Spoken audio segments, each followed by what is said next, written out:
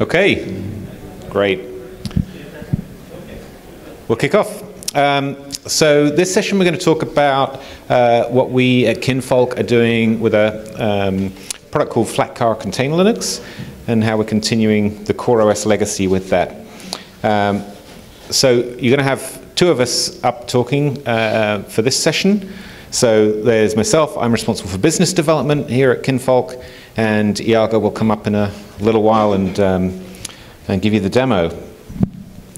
So first of all, just if you don't know who Kinvolk is, you haven't been paying attention because we're the organizers of this conference. So that's this first point. We do cloud native community leadership. We organize this conference, All Systems Go, a lot of things to support the cloud native community. Background in terms of kind of the technology expertise of the company is in a lot of kind of low levels Linux technologies. We do a lot of BPF stuff, kernel, systemd, things like that. But also up the stack to things like service mesh as well, and a lot of security consulting as well.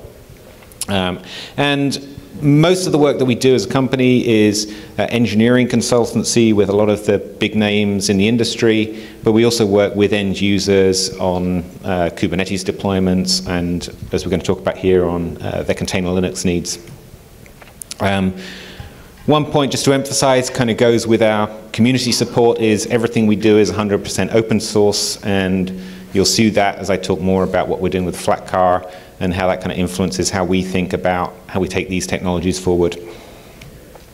So as talked about continuing the legacy of CoreOS, so maybe it's worth for, because the world has moved on since CoreOS was first founded, but I think a lot of the initial principles that CoreOS was founded on are still, very much pertinent to the discussion today around cloud native. And there are a couple of things that they would talk about. And the first was, in terms of a founding principle, was this very kind of idealistic goal of trying to secure the internet. And this is a problem that's not going away, right? The internet still needs securing. And another kind of thing that they talked about was what they call Giphy. And has everyone heard of Giphy?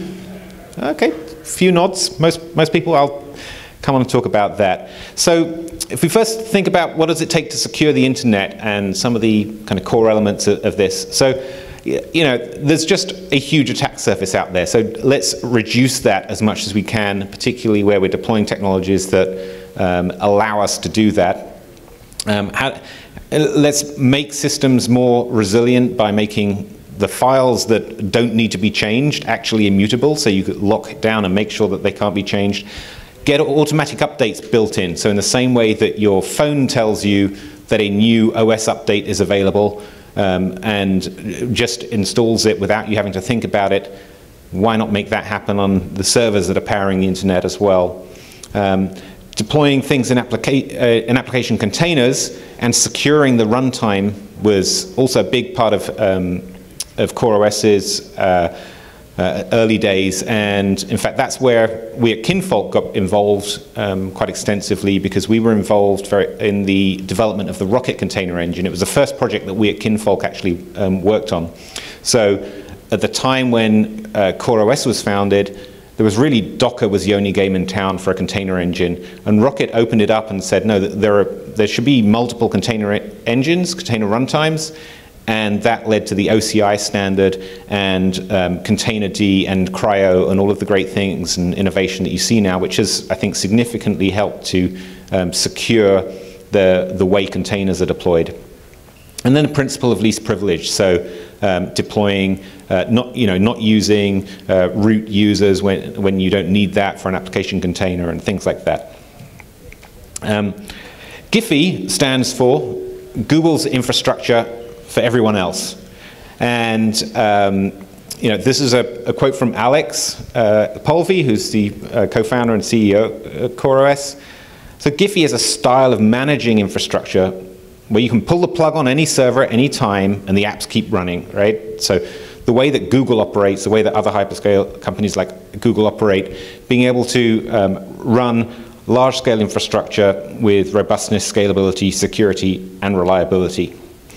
So what does that mean in terms of this technology stack that you as a user who's obviously not running at Google scale is going to deploy? So there's a few aspects to this. So the first is immutable infrastructure, where you don't worry about keeping each server alive as long as possible. You treat it as cattle, not pets, in the well-worn analogy now. You containerize the applications, which are dynamically orchestrated. You need to support some kind of distributed state around those applications, and you need an OS that's container optimized. And these are kind of the elements, and if you look at what CoreOS built, which was very, very powerful set of technology, from the bottom up, they had the fundamental operating system, Container Linux, which was derived from Gentoo and Chrome OS, with no provisioning, technology ignition.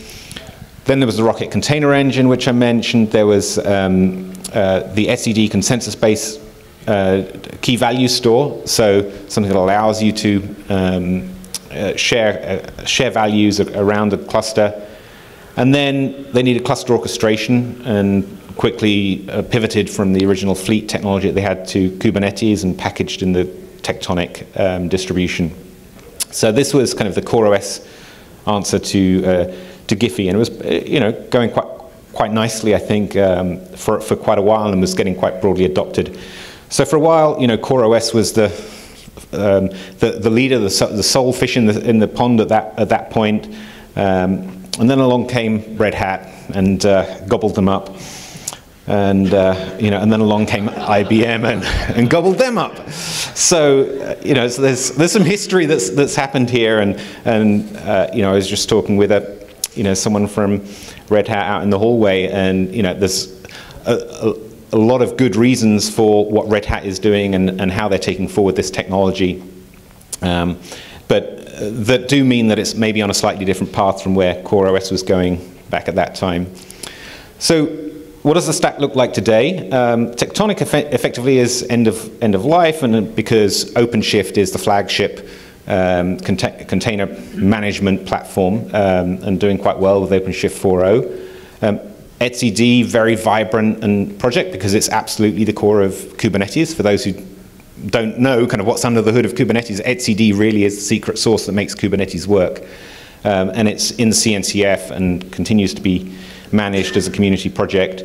Rocket went into the CNCF as well, but effectively has been kind of overtaken by some of the other container runtimes like Containerd. And CoreOS, Container Linux, has continued as a community project, has been supported by Red Hat, but effectively that's being sunsetted now, and they're taking some of the technologies into Fedora, a thing they call Fedora CoreOS or RHEL CoreOS. But there's a couple of challenges with that. One is that it's actually quite different from upstream Container Linux, so it's actually more like Atomic in some ways. And the second is, if you want commercial support on it, then you only get that as part of a bundle with OpenShift. And that's not necessarily what everyone wants. So in terms of how Kinvolk is taking some of these technologies forward, we have a distribution called Locomotive of Kubernetes, which is derived from something called Typhoon, which is an open source project that is also was based on Tectonic. So there's kind of an inspiration hierarchy there, and I think there's a separate session at this event around Locomotive. In this session, we're going to talk more about CoreOS Container Linux, and we're taking that forward with a product we call Flatcar Container Linux. And so let's get into what Flatcar actually is. First of all, there's this term Container Linux. I mean, and there's a question, do we even need a Linux that's different for containers than regular Linux varieties? And I think of it as kind of three key characteristics that make something a Container Linux. The first is it's just a minimal distribution. So you take out everything that you don't need because your applications themselves come in containers which are packaged with all of their dependencies. So that reduces your dependencies that you have to manage in the core distribution, and it makes less software for you to manage if you're actually running these systems. It's also a key part of the security strategy where you need to reduce the attack surface area, and allows you to do much more repeatable deployment as well. The second is this immutable file system, where I think the way CoreOS did this was really kind of genius, and it enables you to operate at scale, because you can reason that every single host at a given OS level has exactly this set of files installed. And you can see the benefit of this from a security perspective. There is, as an example, the RunC vulnerability earlier this year. We put a blog out when that came out, just showing how if you try and apply that exploit to a Flatcar Container Linux machine, then it just doesn't do anything. And then the third is these automated streamlined updates. And again, this is about being able to manage at scale, being able to get all the security applied, and also being able to easily roll back is a key part of that. So after saying, well, what is a container Linux? Well, what is a Flatcar? And when I first heard the name, I didn't know this, so it might be worth explaining.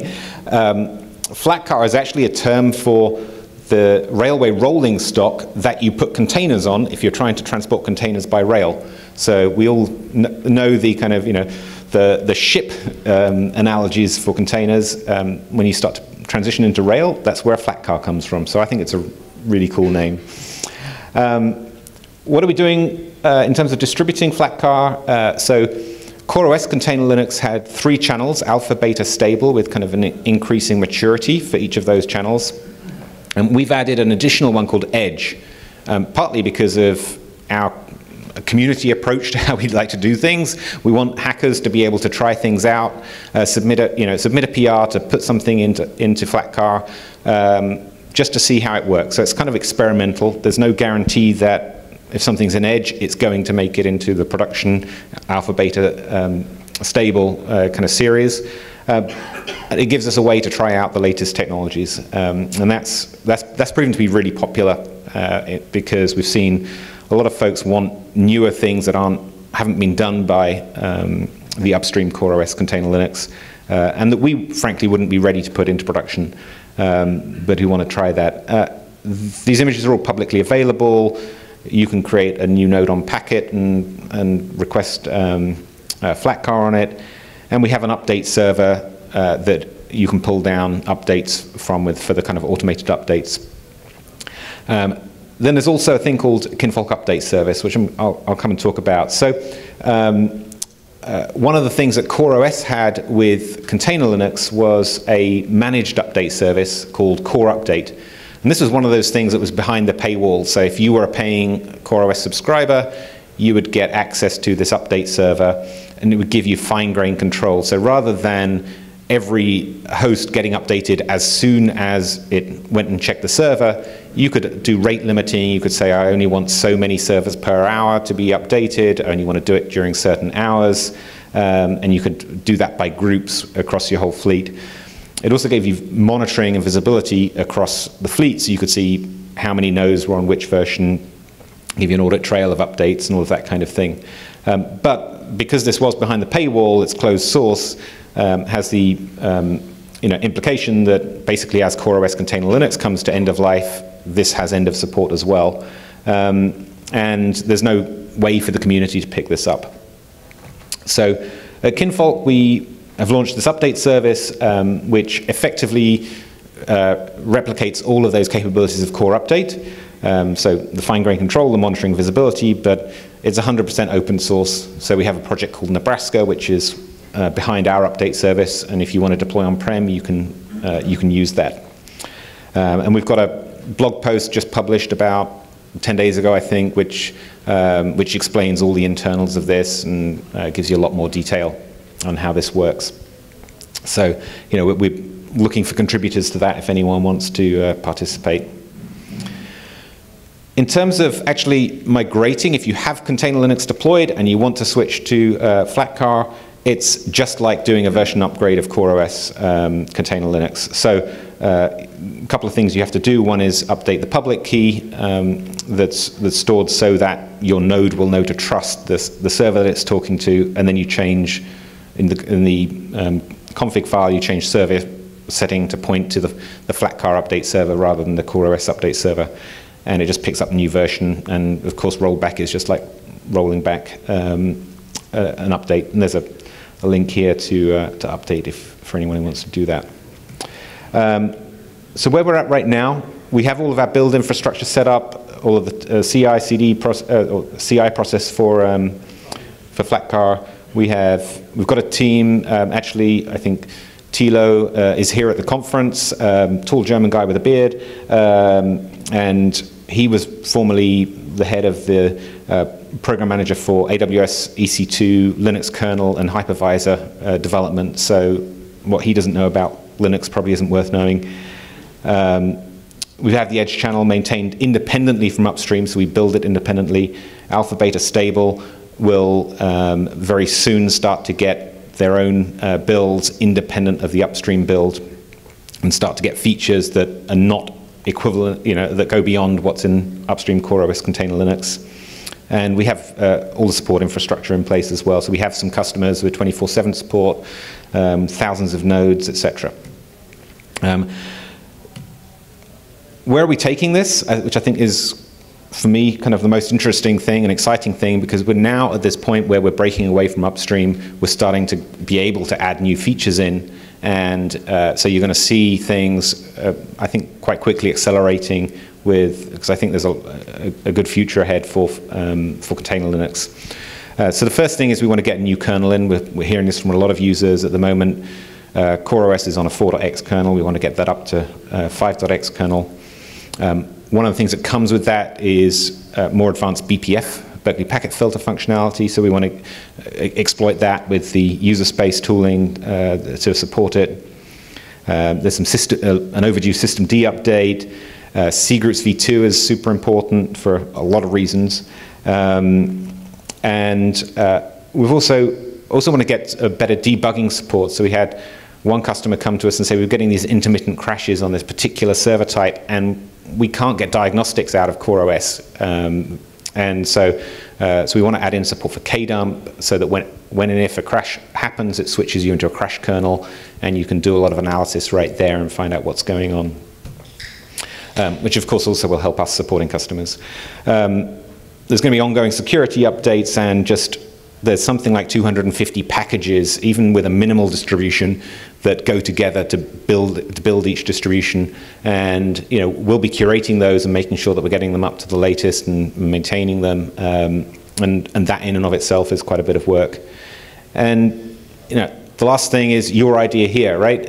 We're opening this up to the community, we're opening up to customers, and we're getting a lot of input. And this is an active project that we want to see. So we want to hear what ideas people have and start to get those integrated into the project.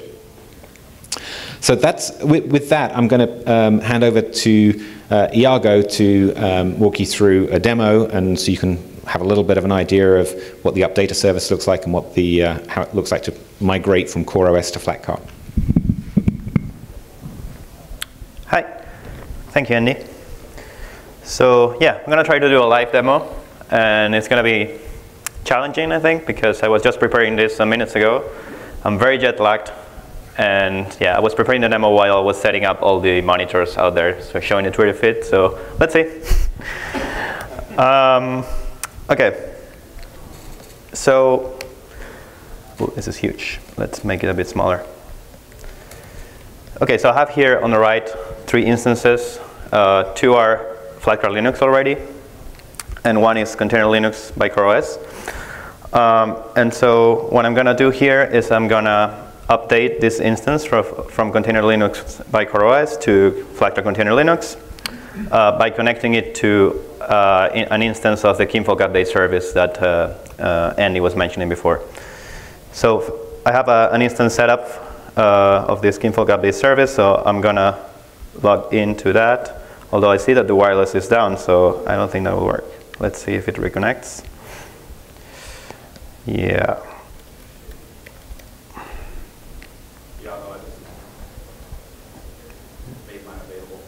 Okay. Let's connect to Chris's phone. If it appears.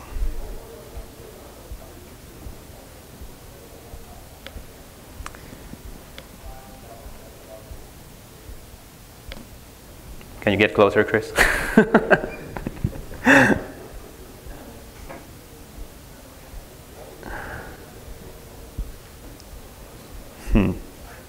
That's strange. Let's try to connect to the Balboa Park one. You can try to connect to Gryffindor. Okay, this seems to be online. Let's see if it doesn't drop. Forget it and reassociate. Let's try the Gryffindor. Mine showed up. You want to connect to mine? So many Wi-Fis. You want to use mine? Let's try Gryffindor first. Okay. That doesn't work either.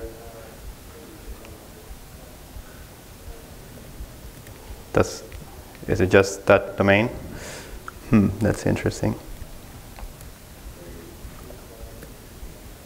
This was working some minutes ago, I assure you. I'm getting the same error. All right. It says connection refused. That's interesting. Should we try to fix the server on the spot?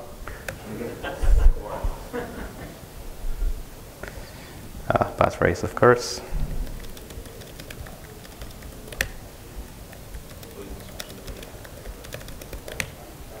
Or we can switch to a video. But let's fix things on the spot first, or try to. This seems to be fine. So the only problem I can think of is DNS. And if that doesn't work, let's do the video.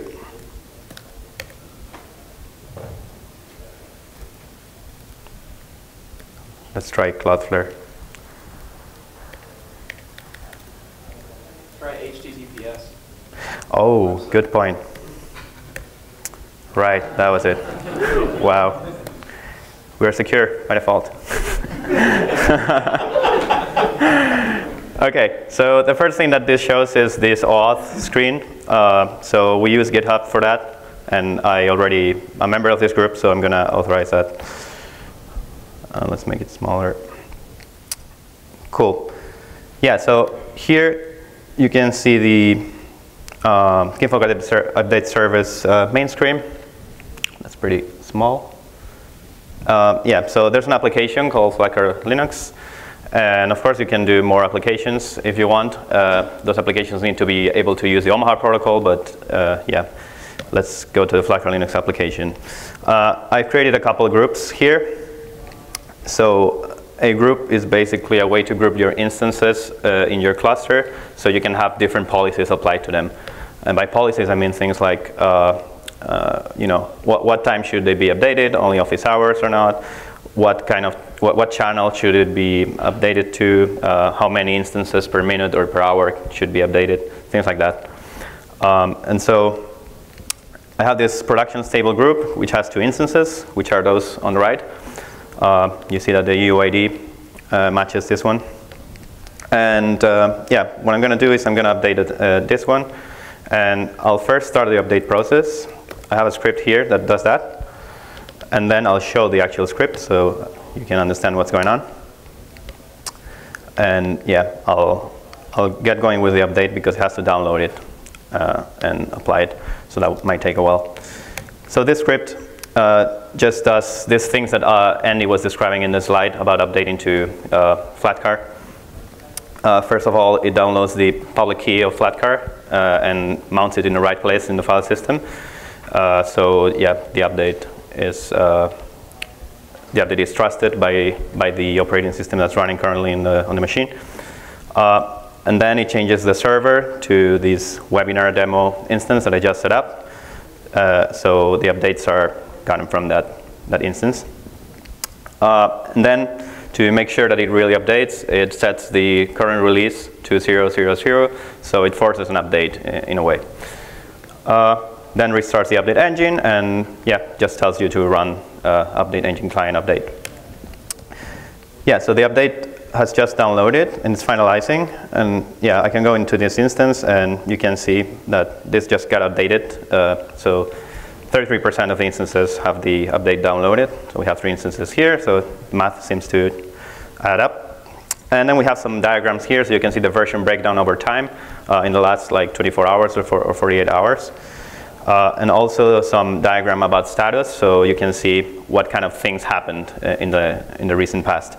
So yeah, if you click here, you see that there was an update granted, and there was a downloading instance for 2 instances. This was me some minutes ago setting up those instances. And if we go to now, yeah, you see all the events that happened.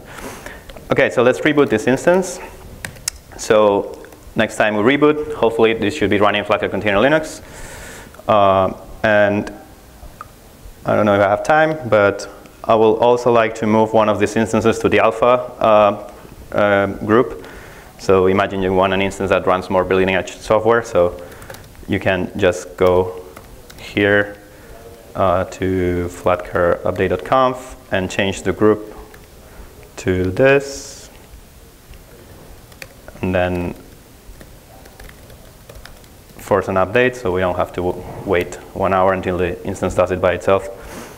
And in the meantime, I'll SSH to this machine, and you see that it's now running Flatcar by Kinvolk on this group, this version, which is the latest stable one. And now this instance is being moved from stable to alpha. So now you see that's only 2 instances on the stable group, and 1 instance on alpha, which is downloading. And yeah, this will be the same process. We download the update, it gets applied, you reboot, and after you reboot, you will be running the alpha version. Yeah, while this is downloading, I can show you a couple more diagrams. So you can see your instances one by one with the IP, the instance ID, and you can see a more detailed event timeline, so you can know when things happened at what particular time. So yeah. I think this is a pretty neat way to visualize your cluster. And yeah, while I was explaining this, the update finalized. So let's just reboot this and log in to actually show that it updated to the alpha version. Reboot. So this is running on background, so it shouldn't take a long time. Let's wait 4 seconds more. And SSH. No, maybe now it's done. Yay. So yeah, it's running the version 2317.01. And so the server knows that this instance was updated. I will force an update again. This is just so the instance pings the update server, and it knows that the update is complete. So we can see the nice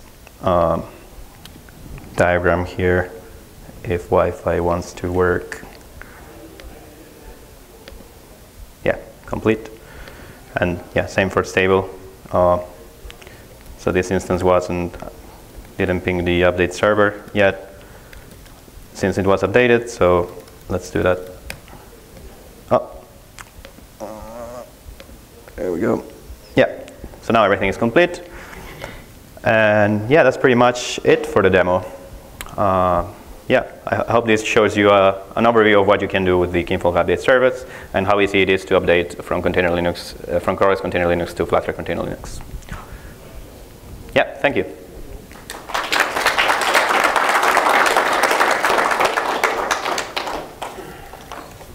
1 minute for questions?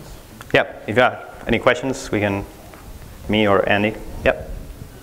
Maybe just give the mic. So what is this versioning? Because what is the state with versions? Because I saw that Flatcar had the same version as CoreOS. Yeah. And when you want to introduce some new features, as no new features are brought into Container Linux anymore, how do you keep these versions, and when do you want to diverge from it and keep your own versioning? Right. So for now, we've been following upstream very, very closely. So every time they do a release, we do a release, and that's that. We're gonna break off that, and we've started with the edge channel. So if you see the edge channel, maybe I can show it again.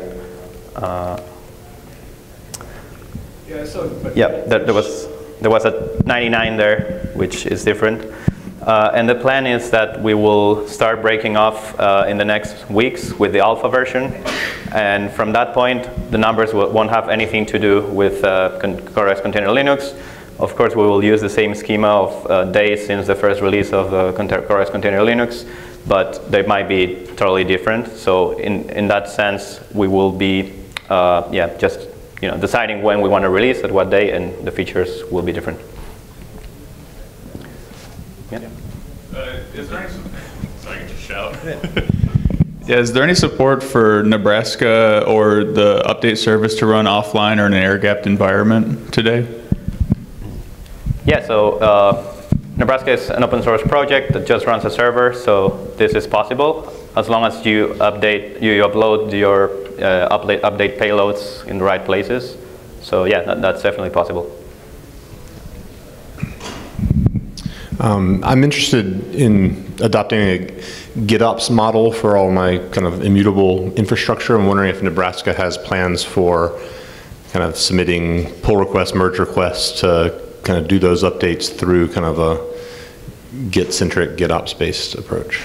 Right. So we have some plans to build an API to this, like CoreOS used to have, I think, update service CTL or something like that. So that, I guess, will allow you to do that if you have some pipeline and you just push and then it runs. So yeah, we definitely have plans for that. It's not there yet, so right now it's just UI-based.